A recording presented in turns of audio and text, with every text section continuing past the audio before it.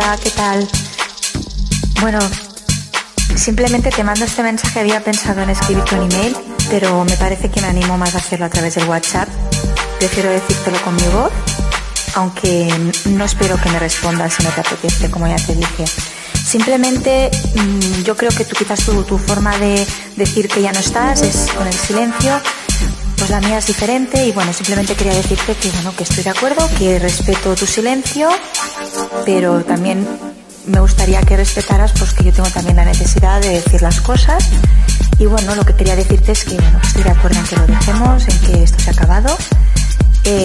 Yo prefiero recordar pues los momentos que hemos tenido positivos, creo que han sido bastantes, sobre todo al principio, cuando estábamos pues ilusionados, con ganas de conocernos, con ganas de estar juntos.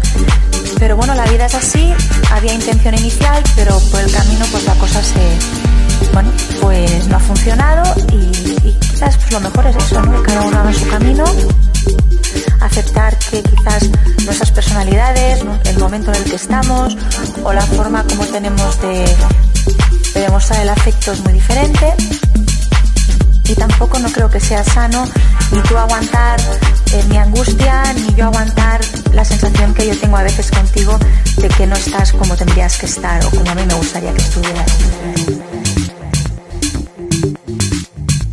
Vale, entonces pues nada, la vida tiene que seguir. Simplemente pues bueno, te deseo todo lo mejor, que seas feliz, que sepas que aquí en Barcelona pues que tienes una amiga.